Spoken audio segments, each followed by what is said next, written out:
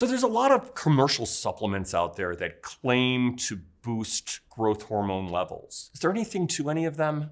Literature speaking, there might be some support for arginine, interesting melatonin, beta-alanine. The melatonin kind of makes sense, right? Because you have more melatonin when you're sleeping, and so, yeah. Yes. And so these are our potentials. So some of these amino acids, yes, like you said, arginine. Arginine, beta-alanine, okay, and melatonin. All right, so good sleep, maybe a little extra melatonin to ensure good sleep, making sure you're getting a robust amount of the right amino acids. Amino acids are needed to build, the muscle and the protein. The amount of free-floating amino acids after exercise is what the ribosomes floating in the blood is what the muscle ribosomes pick up to build themselves up in muscle mass after exercise. When people exercise, the muscles are looking for amino acids in the blood to incorporate in their ribosomes and then create more muscle.